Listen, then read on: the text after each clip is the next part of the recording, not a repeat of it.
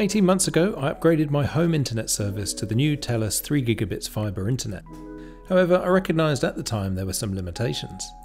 For one, despite my house being networked with Cat6 Ethernet cable, my mid-priced Ethernet switch that channels the internet connection around my house was limited to 2.5 gigabits per second. Also, only my computer would be able to make use of the internet service, as it was the only device with a 2.5 gigabit Ethernet controller. The only exception was that I had also installed a TELUS Wi-Fi 6E extender that provided around 1.2 gigabits per second Wi-Fi speed in certain conditions. However, I was gifted with a brand new eero Max 7 with Wi-Fi 7 capabilities by Santa during the holidays, and I was inspired to learn a bit more about networking as a relatively inexperienced enthusiast with rudimentary knowledge of networking. If you're also new to home networking, hopefully I can provide some entry-level insights that will help you with your own projects. I'd recommend watching my previous video first when I upgraded to the new 3 gigabit fibre service, and come back and watch this video afterwards.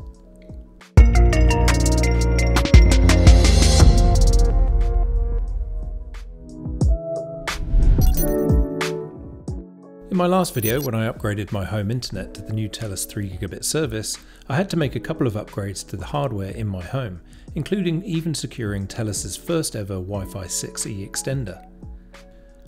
My house was already networked with Cat6 Ethernet throughout, making me more than ready for up to 10 gigabits per second when the time was right.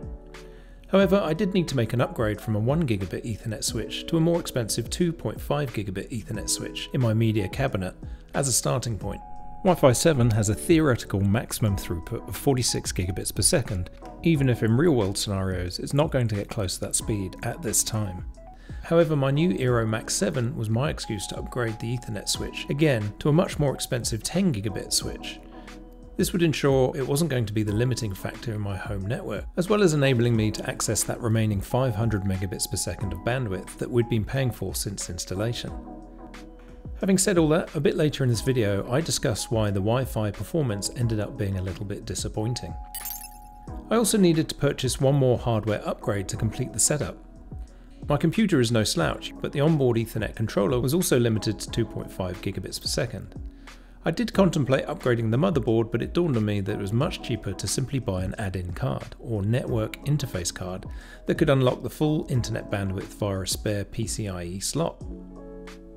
Luckily, add-in network cards are actually pretty reasonable, and I settled on the TP-Link TX401 10 gigabit PCIe network card. As well as my new 10 gigabit switch, the heart of my new home network for all my Wi-Fi enabled devices was the new eero 7 Max. It's been on the market for a while, but it's always been debatable whether anyone needs to upgrade to Wi-Fi 7 using the new 6 GHz band. In theory, faster is better, and the eero Max certainly has some very impressive hardware specs that achieve that goal. For a start, it features not one but two 10 gigabit Ethernet ports, as well as two 2.5 gigabit Ethernet ports for a hardwired internet connection direct to your modem. The higher 10 gigabit capacity was going to be important for me to maximise my internet service. However, maxing out my home network is also needed for a future network drive I intend to install to support my video editing work and watching movies and shows on a private library. However, I cover this off later in the video. The eero 7 Max also features tri-band Wi-Fi 7, which not only enables support of older, less demanding devices on the 2.4 GHz and 5 GHz bands, but also includes the new, less congested 6 GHz band for the latest high-end devices. Perhaps the coolest feature about the eero 7 Max is it includes a feature called Multi-Link Operation, or MLO, enabled by the new Wi-Fi 7 802.11be protocol. All three bands can be combined to provide an even more reliable and low latency Wi-Fi network in your home, even despite interference from walls and other devices and similar obstacles. Devices can simultaneously send and receive data across different frequency bands and channels for a more robust performance with less dropped or compromised signal. This is especially important for owners who use very demanding applications like virtual reality and augmented reality, online gaming, bandwidth-intensive remote office work, and cloud computing. Of course, one of the major marketing points for Wi-Fi 7 and its eventual adoption is the theoretical speeds that it can achieve mentioned earlier. Having a 4.3 gigabits per second Wi-Fi network would be monstrous, eliminating the need for a hardwired network and giving consumers ultimate flexibility in their home setup for the foreseeable future. The eero 7 Max says right on the box that the hardware is capable of these speeds. However, there are some serious caveats to that number, not least your home or office setup and the devices you use on your Wi-Fi. Another really important consideration is that the theoretical maximum would only be achieved under optimal conditions in certain configurations. For example, you might be able to get closer to that limit when using the eero Max 7 as a backhaul for passing data within your home between your own private network devices. The definition of a backhaul for the uninitiated like myself is a private network or portion of the network comprising the intermediate links between the core network or backbone network and the small sub-networks. For example, private networks or local area networks. In my own future example, I'll be using the network backhaul to copy video files to my NAS or streaming movies from my NAS directly to my TV. I'm keen to explore the potential performance in more detail in a future video when I add the network drive to my home, but for the purposes of this video, I'm going to share my current findings in the performance chapter later on. One area I was really keen to explore more was the fact that the eero supports the latest communication protocols for Matter, Thread and Zigbee for utilising it as a smart home hub. I'm relatively new to all three standards despite running a smart home for years. I've never really spent much time contemplating the differences and new developments. However, with the new eero Max 7 marketed as supporting Matter, Thread and Zigbee, I thought it was time to learn. So what are Matter, Thread and Zigbee? Matter is an open standard for smart home technology that lets your device work with any Matter certified ecosystem using a single protocol. In other words, Matter devices all speak a common language that enables them to work together regardless of the manufacturer, enabling you to connect as many different brands into your home network. You can then use a single point of control such as Google Home or Amazon Alexa instead of having to switch apps. Thread is a communication technology similar but different to Wi-Fi or Bluetooth. It enables extremely fast communication between compatible smart devices. As well as its speed, it alleviates congesting your Wi-Fi network as Thread devices can speak to each other directly, plus it has a better range than Bluetooth. Devices that support Thread create their own mesh network, so they enable compatible devices to extend their reach to even the furthest points of your home and still operate without slowing down. What's more, compatible Thread devices don't need a single point of control. In the same way that Philips Hue requires a central hub to communicate with all the Philips Hue lights in my home, Thread devices share the workload as if each device were its own hub. As a universal language for the smart home, Matter can work over Thread or Wi-Fi. The eero Max 7 also features a Thread border router, which essentially means it connects a Thread network to other IP-based networks, such as Wi-Fi or Ethernet for barrierless communication. There is no need to have to communicate with third-party hubs to execute commands, greatly reducing the latency for faster interactions. eero Max 7 also supports the much older Zigbee protocol via built-in hardware. Just like Thread, Zigbee is a network specification used to create a private network within your home using small, low-powered digital radios in smart home devices. Also, just like Thread devices, Zigbee can transmit data over long distances by passing through a mesh network of intermediate devices to reach more distant ones. One benefit specific to the eero Max 7 is that should you so desire, you can connect directly with your Hue lights via your Alexa app, bypassing the Hue hub. Philips Hue uses Zigbee technology to connect to your Wi-Fi via their hub. This lets you control the Philips Hue smart lights using the Philips Hue app, both at home and from anywhere else in the world where you have an internet connection. However, you can now simply get rid of the middleman, so to speak, and control your Hue lights directly through the Amazon Alexa app, thanks to the eero Max 7. So, what's my experience been like with the new upgraded network? For a start, I'm now able to access the full 3 gigabit service I pay for with the new 10 gigabit switch and new network card in my PC. In fact, I can now access the extra 500 megabits performance I've been paying for but not utilising. What's more, I'm well set up for future service upgrades as prices come down for fibre services and data demands increase for different applications. It is worth mentioning, as I did in my last video, that the real world usage is going to be affected by multiple other factors. Having a 3 gigabit internet connection doesn't mean you're going to utilize that 3 gigabit speed in everyday online usage. Limiting factors that will impact your experience will include other internet traffic, your distance from the servers providing you with the data you're trying to access, and the server's ability to serve that data at your maximum available bandwidth. Another consideration is that most home devices, even over the Ethernet, are limited to 1 gigabit speeds via hardware too. Even my new 2024 Samsung TV only supports 100 megabits per second Ethernet connection. As a side note, it's actually 50% faster using Wi-Fi because my Samsung TV can utilize Wi-Fi 5 with a higher throughput, and as the TV sits directly above my new eero Max 7. For most 4K content streamed via apps and services like YouTube and Netflix, it will only use 20 to 50 megabits per second of data, so at 100 megabits per second, most of your video content coming from streaming services will be fine. Having said that, in our household we do make use of the 3 gigabits per second. We have multiple devices making hefty demands on our network, including the family streaming content and using cloud gaming services simultaneously on different devices. In other use cases, the speed of your connection will be important if you're intending to use your home network to stream your own video content from a personal server or network connected drive, which I'll talk about later in this video. At this point in the video, I wanted to talk about the devices that can actually use the full speed Wi-Fi 7 connection. In our house, only 2 Pixel 9 phones have the ability to use Wi-Fi 7 at this time. There is definitely an increase in performance on the 6 GHz band, but only really in very specific situations.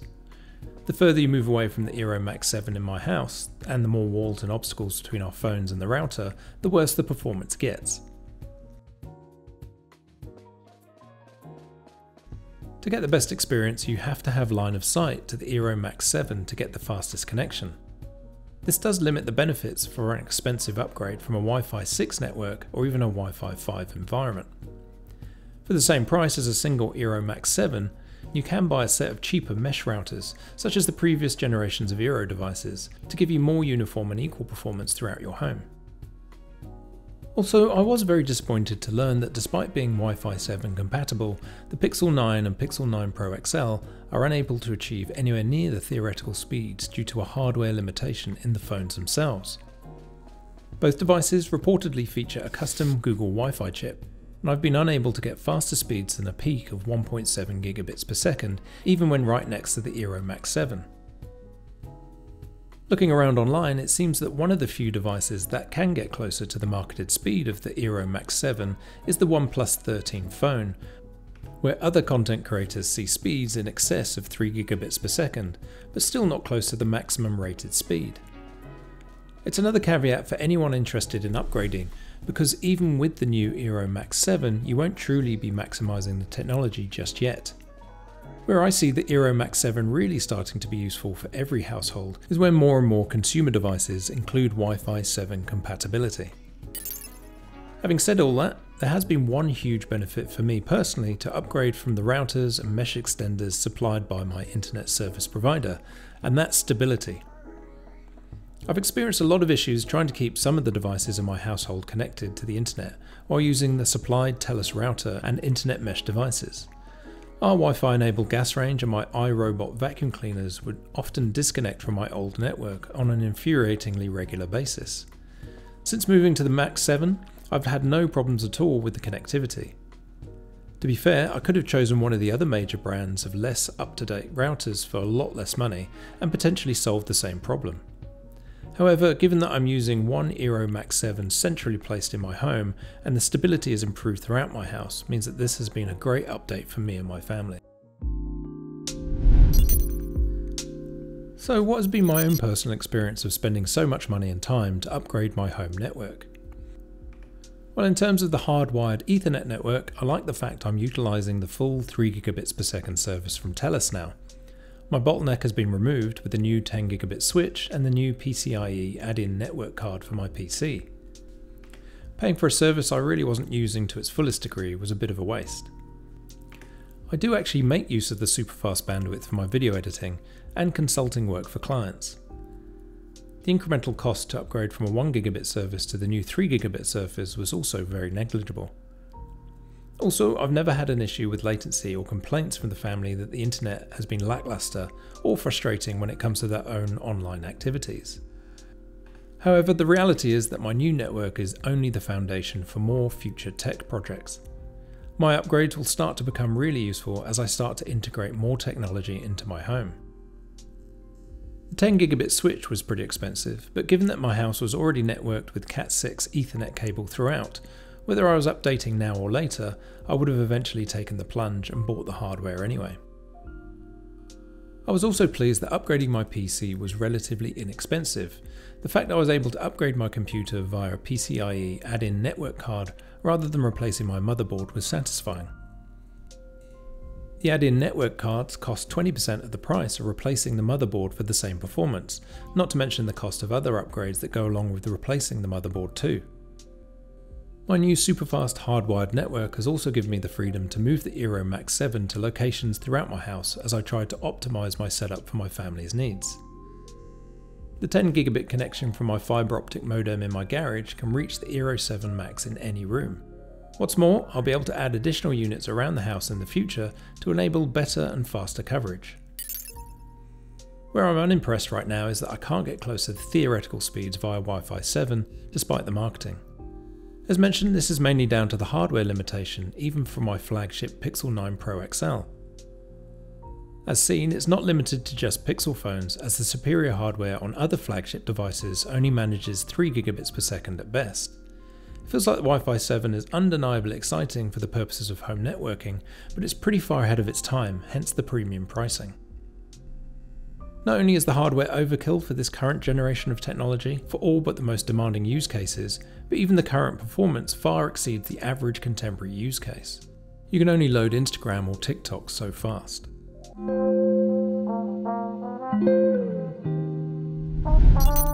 So what's next for me? Well, for the longest time I've had my eye on adding a fast network storage for my video editing and backing up my footage and exports. I've been holding off the idea of adding a NAS, or network attached storage, for budget reasons. Instead, I've added additional hard drives to my computer. However, that's never going to be very secure as a solution, as I recently discovered when my old PC gave up and I lost a lot of my work. With my brand new 10 gigabit Ethernet network, I now have the ability to realise my dream update.